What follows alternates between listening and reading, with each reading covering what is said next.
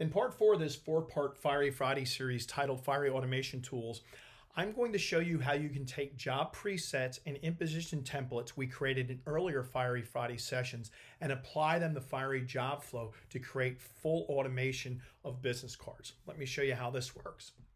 So in Fiery JobFlow, we're going to hit the plus sign. I'm going to create a workflow called two-sided biz cards and hit create.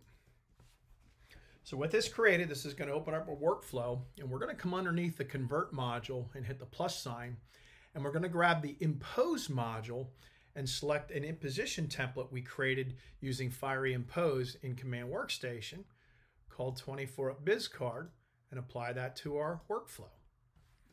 So now, if a business card is dropped into this input source, it'll come down, impose it, and come out to the Fiery.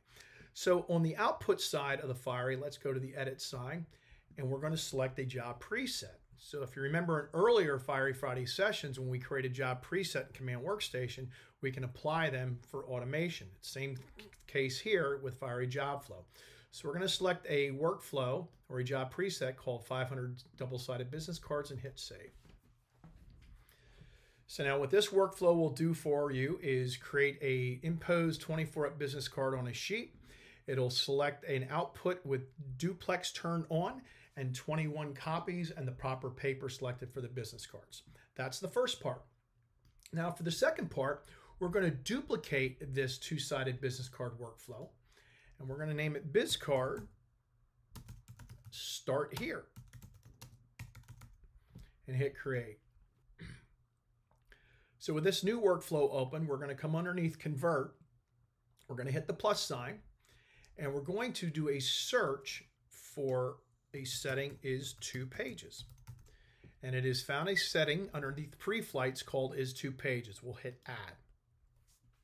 So what this will do is this will check whether or not the file coming in has 2 pages in it. So now we got to create a rule for this. So we're going to manage rules. We're going to hit add, and if it passes, we're going to move the job to a workflow called two-sided business cards. We'll add another rule that if it fails, we're going to ignore, and we're going to come right down the workflow list. So now the file will come in. If it's 2 pages, it will move it here. If it isn't 2 pages, it'll come down and impose it. And then the last thing we're going to do is we're going to change the output from double-sided business cards to single-sided business cards and hit save. So now we have a fully automated workflow set up, and let's see it work. So we'll come to our business cards. We'll select those 2 business cards, one single-sided, one double-sided.